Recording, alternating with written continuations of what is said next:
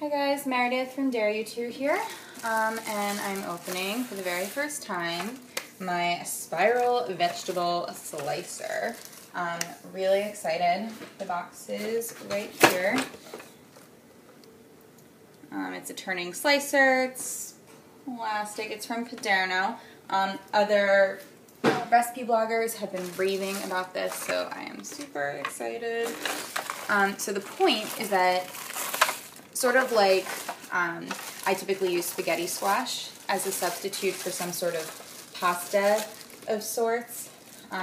This takes other vegetables like squash, and instead of using a julienne peeler to turn it very laboriously into noodles, this very cleanly, crisply will crank squash into spaghetti.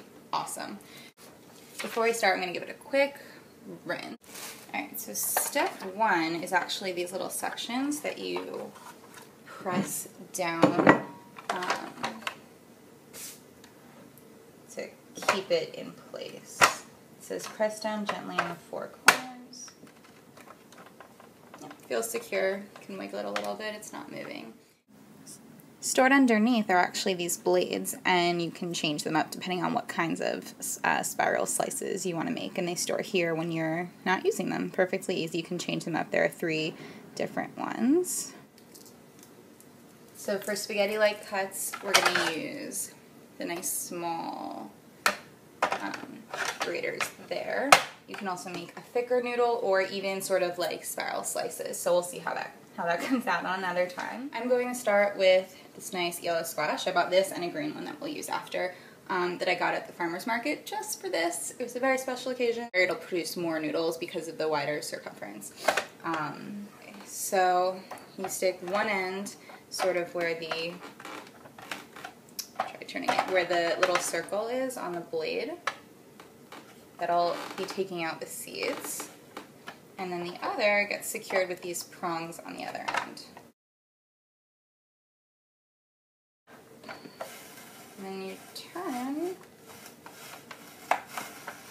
Is anything happening?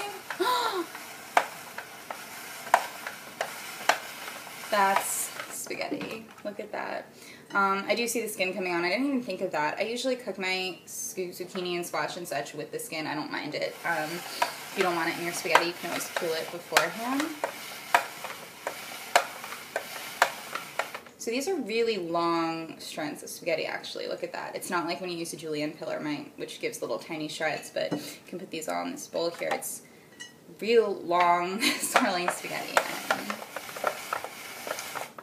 You can see this part here is the seeds in the center, so they don't even get into your spaghetti, which is excellent. That was always a problem that I had when I used a julienne peeler.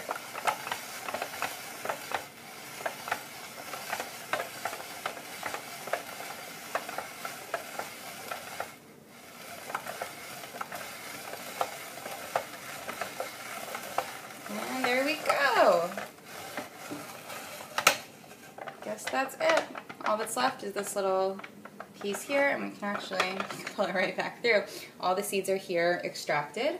We've got a heaping plate of spaghetti here. Look at that.